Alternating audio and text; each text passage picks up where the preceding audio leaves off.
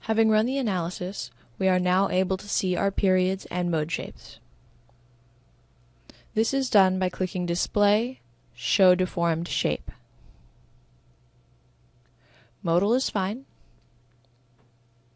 Click OK. To see our periods in action so that we can verify they are in plane, click Start Animation. This mode is out of plane, so use the arrows to toggle to the next mode. This is our first mode in plane, even though the model shows it as mode 2. We can see in the upper left of the screen that the period is 1.7 seconds. You can toggle through the rest of the modes with the arrows. To see our outputs in table form, click Display, Show Tables.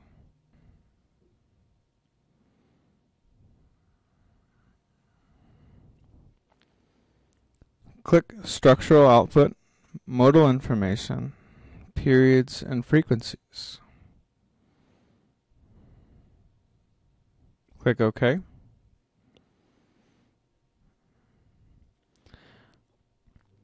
These can be easily exported to Excel or other spreadsheet software. Click Done. Now we will apply loads to our structure, but first we must unlock the model.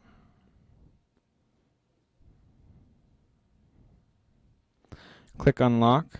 This deletes our results from previous runs. Click OK. Click Define, Load Patterns. Here we can define a new load pattern. Name it Earthquake, change the type to Quake and multiplier to 0. Click Add New Load Pattern. Earthquake has been added to the list. Click OK. select the fifth story far left joint. Click Assign, Joint Loads, Forces. Select Earthquake from the drop-down. In the global X direction, input 187.3 kips.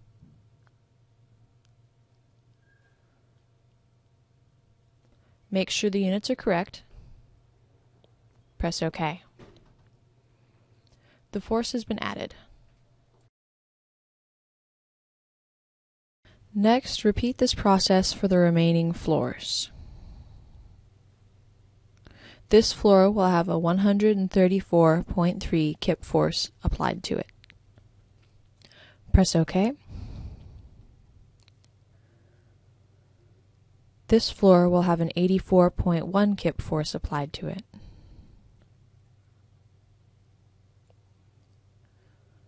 Press OK.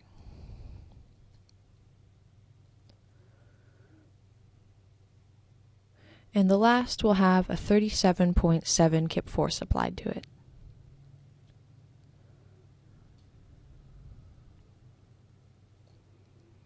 The earthquake forces have been applied to the frame.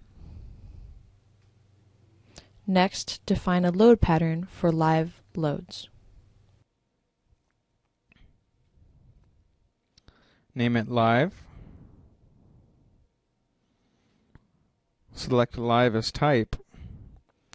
Click Add New Pattern. Click OK.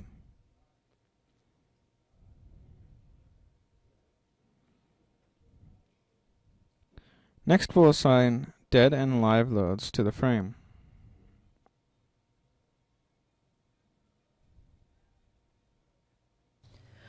Per ASCE 7, we will use a tributary width of 10 feet and an 80 PSF dead load.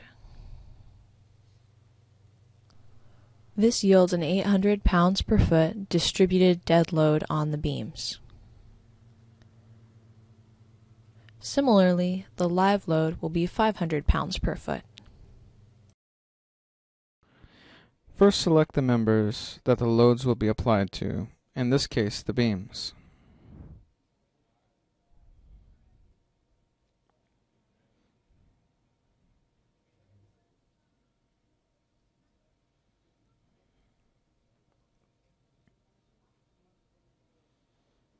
Click Assign, Frame Loads, Distributed.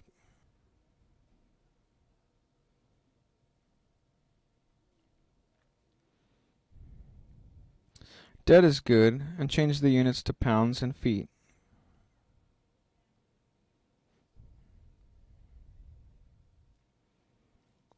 The load is 800 pounds per foot.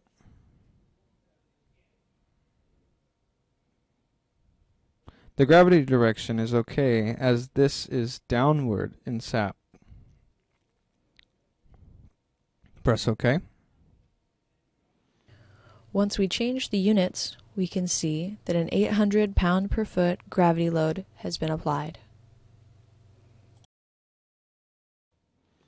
Next, we'll apply the live loads.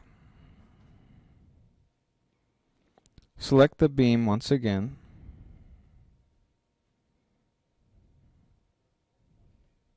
Click Assign, Frame Loads, Distributed.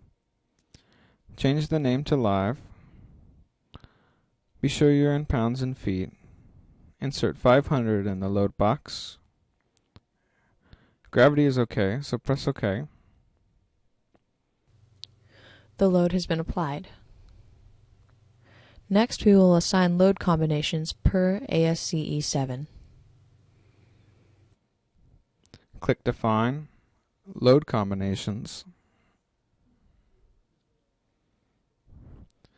Click Add New Combination. The name Combo 1 is okay. This will be 1.2 dead plus 1.6 live. Leave dead in the box and change multiplier to 1.2. Click Add. Select Live for name and change the multiplier to 1.6. Then click Add. Press OK. Load Combo 1 shows up in the list. Click Add New Combo.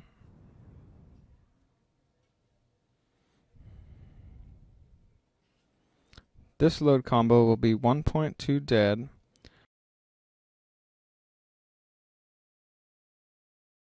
plus 1.0 live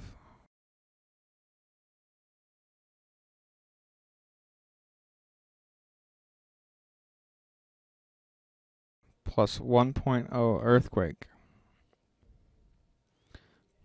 Press OK. The next combo will be 1.2 dead plus 1.0 live minus 1.0 earthquake.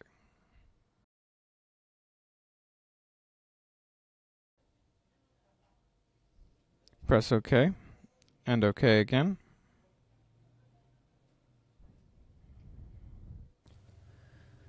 Let's run the analysis. Press the play button. Our load patterns have been added to the list of cases to run.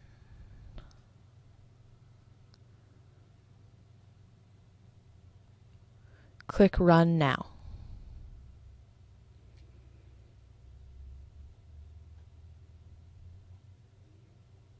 Let's look at the deformed shape based on the combinations we just defined. Select Combo 1 from the drop-down, which represents the 1.2 dead plus 1.6 live being applied. We can see displayed how the frame deforms under just live and dead loads. Click Display, Show Forces and Stresses, Frame Cables and Tendons. Combo 1 is OK. This will display axial force, shear, and moment diagrams. Select the moment in the 3-3 direction and press OK. SAP plots the moment diagrams for the members experiencing moments in this direction.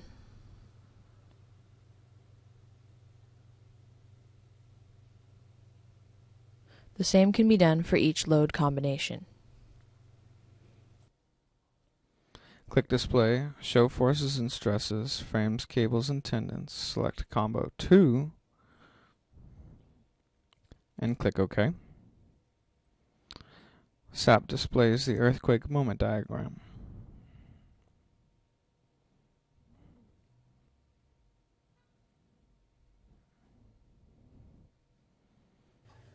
SAP will give us displacements which we can check against the ASCE7 displacement requirements.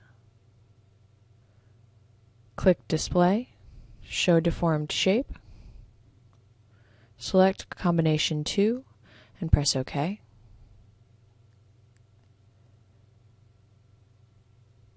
To get the displacements to read in inches, change the units to kips and inches. Drag the cursor over the joints where you wish to know the displacement.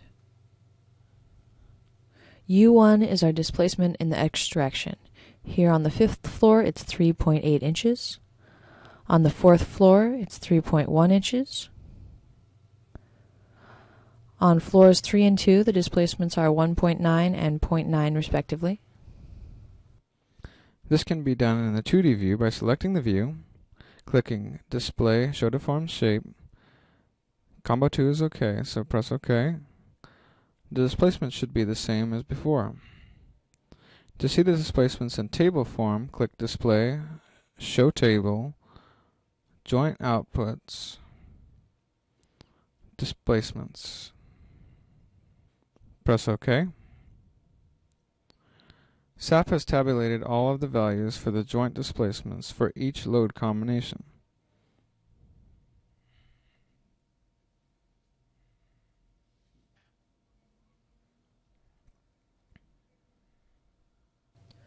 Looking through these displacements, we need to know what joint we wish to find the displacement for. We should also know what load case we need the displacements for. For example, this is the displacement of joint 6 for load combination 1, and it's 0 inches.